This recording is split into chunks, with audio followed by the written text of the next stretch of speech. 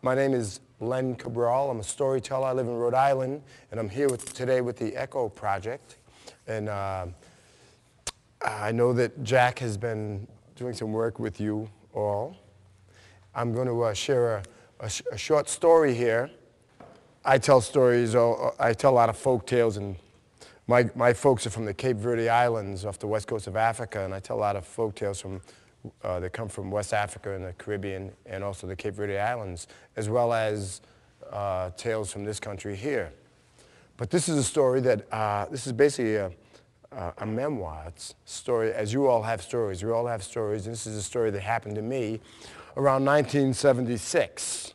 I was living in Providence, Rhode Island. I was living in an apartment across the street from a building where my brother was working. And every now and then we'd go out for lunch together. One day we went out for lunch. It was in August. It was a hot August day and I was driving. We had lunch. We were driving back to where I lived and where he worked. And as I was driving up the street, riding down the street on a bicycle that was way, way too small for him, was this guy who was huge. He was huge.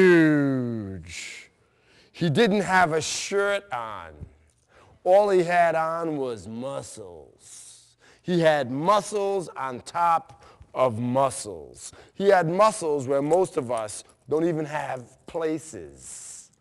He was huge. He was so big, he'd make King Kong apologize. That's how big he was. He's riding down the street. I said to my brother, Allie, look at the size of this guy. And as he rode by us, he blocked out the sun. We were in the shade. I said, wow.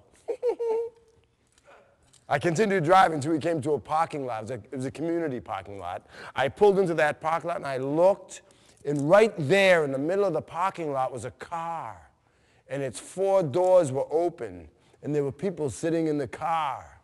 And the people in the car, they just had their lunch. And I could tell they just had their lunch because everything they didn't eat was on the ground outside the car. There were potato chip bags, soda cans, McDonald's boxes, Dunkin' Donut boxes, banana peels, all this trash. I said, no way, no way. They're going to clean this mess up. I live here. They don't live here. They're going to clean this mess up. So I parked the car. My brother and I, we get out of the car. We start walking across the parking lot, feeling like a couple of gladiators, you know? When all of a sudden I stop because I noticed from the corner of my eye, I noticed that fellow with all the muscles. He rides that bike into the parking lot, gets off the bike, gives it to a little boy whose bike it was, and that fellow with all the muscles walks across the parking lot over to that car, and he sits down in the driver's seat. It's his car. Those are his friends. It's their trash. Right away, I stopped. I had to reevaluate the situation. I said to my brother, I said, hey, Allie, you know, it doesn't look that bad. And it didn't look that bad. I said, I can always clean it up myself, no problem. Come on, let's go. And I thought my brother agreed with me. As we walked across the street, we stood on the curb on the other side of the street. We stood there and we watched and we listened as all the doors of that car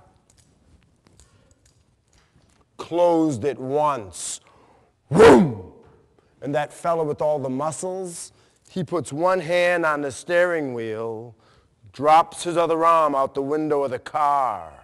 His arm is so long, it touches the ground. He kickstarts the car with a little nudge. His knuckles are dragging on the ground. Sparks coming from his jewelry. He pulls out of the parking lot, out into the street. He starts to drive by us. I'm standing there like this. When all of a sudden I hear my brother's voice. My brother says, "Excuse me, excuse me." My heart goes, bing! Excuse me. The fellow driving the car looks at us, reaches back, pinches the rear tire of the car.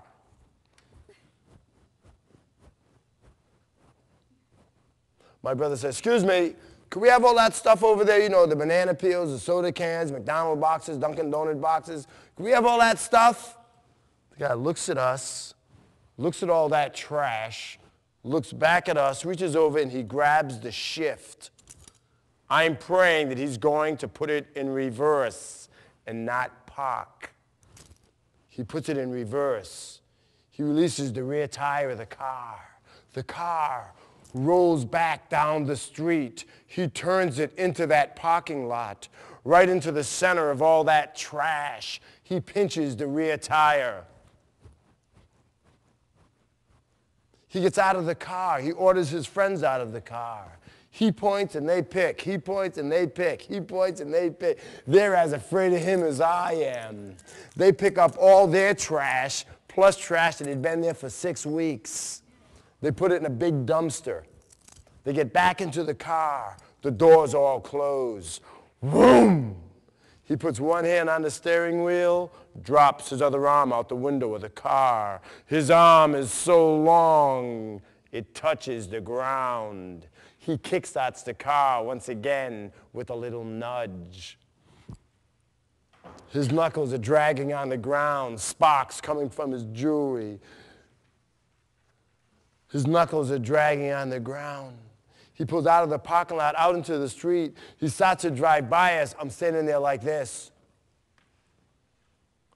He looks at us and he goes, and he drives down the street. I go, my brother nudges me and says, "Len, it's not what you say, it's how you say it. Tact."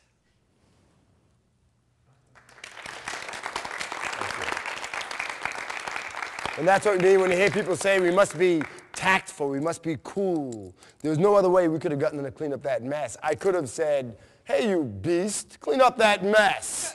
But then I wouldn't be here today, would I? But because my brother said it that way, they realized we weren't threatening them. We were just pointing something out to them in a humorous way, and they decided to do the right thing, which was indeed to pick up after themselves. And I guess that's why my mom always says, you get more bees with honey than you do with vinegar.